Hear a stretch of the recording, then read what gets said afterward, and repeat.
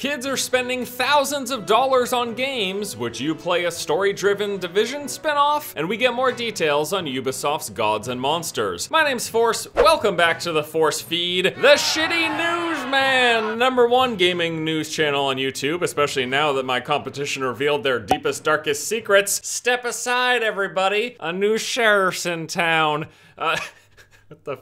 I'm not a cowboy. First up today, we're gonna be talking a bit about microtransactions, video games, and kids. If you remember last week, we went into this BBC story about kids draining a family's bank account by opening card packs in FIFA. Well, since that article was posted, there's been a slew of new reports of basically similar situations. I wanna run through some of that stuff here. One of the main highlighted features was an adult who had a 22-year-old disabled son, and he said he has recently been playing a game on his iPad called Hidden Artifacts, which involves finding various items and matching them to the description. He has been charged £3,160 between the 18th of February and the 30th of May 2019, clearing out his entire savings. Now, that wasn't the only story told. We had a few others. My 16-year-old son spent nearly £2,000 of my money on EA's NBA basketball game. He used my bank card and I didn't realize until I had a payment declined. Another parent says that their 15-year-old boy spent $1,000 on Fortnite. These stories of people, and especially like underage people, spending hundreds or thousands of dollars or pounds in this particular instance on these video games. Again, it's not a new occurrence, but I think it's starting to get more and more into the limelight. And one of the main reasons might just be the huge popularity of games with in-app purchases amongst kids. Specifically, we could point to something like Fortnite. It's not like this is the first time kids have been playing video games. Kids playing games has been a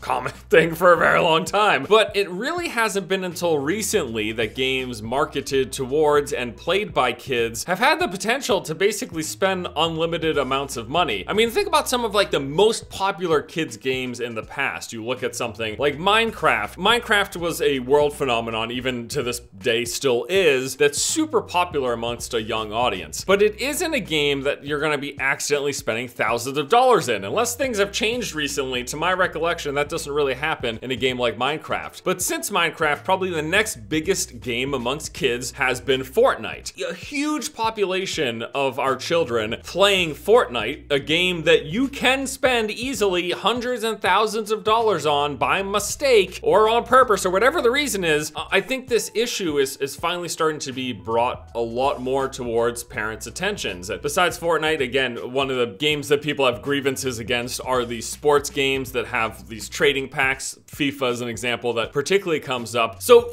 yes, this isn't a new issue of people spending lots of money on video games, but I think it's being highlighted because we have these super popular games amongst a very young audience, combination between things like Fortnite and all of these mobile games and kids growing up and getting smartphones at younger and younger ages. You know, and I talked about this probably a lot more in depth in the last video than I will be in this video. The basic thing is you get a couple of points of failure here. First off, clearly the parents need to be monitoring what their kids are doing with their finances, like how much access kids have access to banks, like bank accounts and credit cards or whatever. Parents have to be paying attention to this. But it is then also clearly on the side of these games developers and publishers who make these things even possible. I mean, after the last video, there was a lot of great discussion about it, but it was brought to my attention that think about how ridiculous it is that it's even possible to spend thousands of dollars on a video game. Really think about it. We could have the conversation about funding future development and all the yada yada yada. Yeah, I get it. Microtransactions and DLCs as a way of like funding development for further adding to a game,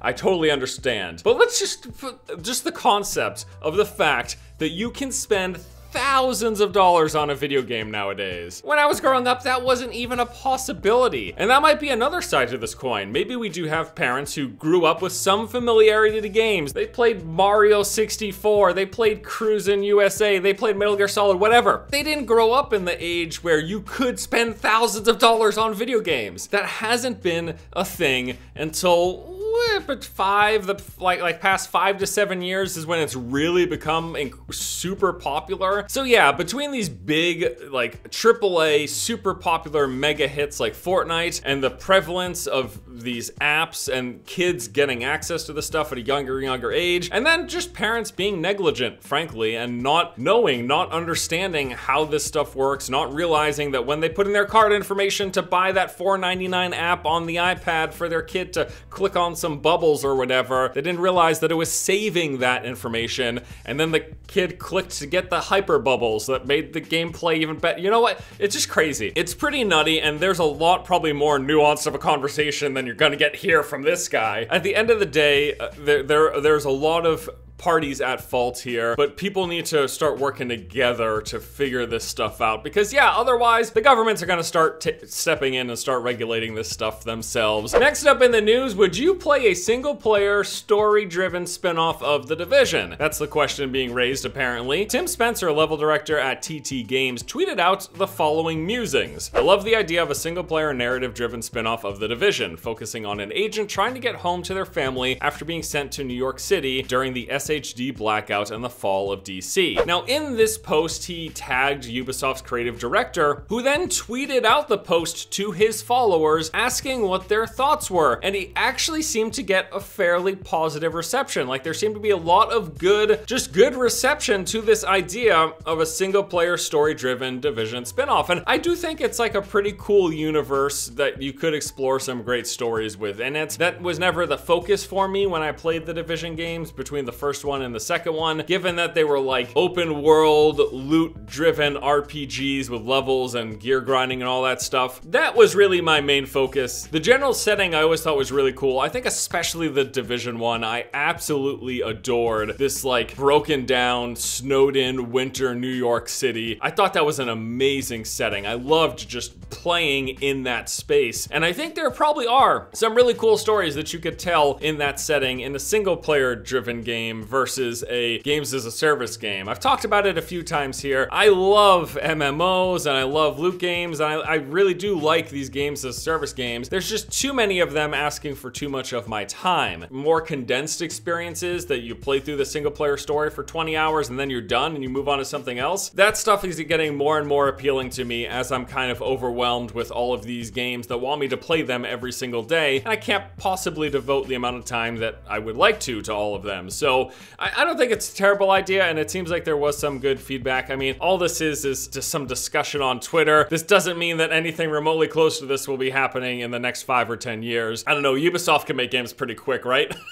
Maybe we will get this pretty soon. Last up in the news, speaking of Ubisoft, I want to talk about some details that we got about their upcoming game, Gods and Monsters. Now, this thing was first revealed back at E3, and we really didn't have too much information other than this like bright and vibrant art style little 1-minute teaser trailer. Well, we do have some more details now thanks to a post on their official site. So this is from the creators of Assassin's Creed Odyssey, and it's going to be an adventure game, they say, about a forgotten hero on a quest to save Greek gods. The whole concept is we're going to be exploring this fantasy world filled with trials and dungeons while fighting off these mythological creatures. It's going to be an open world game that mixes things like traversal, platforming, combat, puzzles, and then has resource management systems. It's said to have fast-paced combat that takes place both on the ground and in the air, and it's gonna be a full-on RPG with character customization, stats, and skills, and gear that give you special abilities, like they referenced the boots of Hermes that give you the access to double jumping. Now, this game is actually coming out pretty soon. It's slated to launch in on February 25th of 2020. So we're not really that far off, and at the moment, we got a couple screenshots from this post, and then we've got like that 1-minute trailer.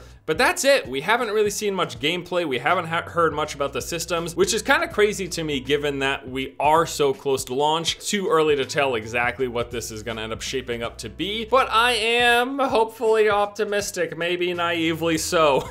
And briefly before we wrap up today, I want to talk about this cool thing that's coming to Steam. It's called Steam Labs. These are basically experiments that Valve is running around game discoverability that you can sign up to try yourself. So there's 3 major focuses right now. There are these things called micro trailers, which are 6-second trailers for every game. They also have an interactive recommender that looks at how much you've played each game in your library, and then based off of that data will recommend games to you. And then finally, they have this thing called the Automatic Show, which is a daily machine-generated show about the latest games.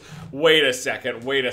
Robots are taking over my job? Don't sign up for this bullshit, Steam Labs. It sounds bad. I would avoid it at all costs. Oh, also, just as a little update, little personal update, I have started playing Final Fantasy XIV. So far, I gave some guards pretzels and saved a tiny princess, and then I fought this bat-looking creature. I don't know, it seems pretty cool. As people pretty much unanimously agree, it seems like it's getting off to kind of a slow start, but I've played for a few hours now, and I am overall enjoying it. I'm kind of approaching this game more slow and relaxed than I typically approach MMOs, and you know, I'm gonna keep on going. We'll see if I can make it past the 1 to 50, which is supposed to be like the worst part of Final Fantasy, and then get on to those later expansions leading up to Shadowbringer. As I've talked about before, I just love MMOs and I want to fully experience this thing. So that's it for today's news. Thank you guys for checking out this video. Hope you enjoyed it. Again, I've got some of the special analytical behind the scenes details thanks to my competition, and I'm gonna use that information to dominate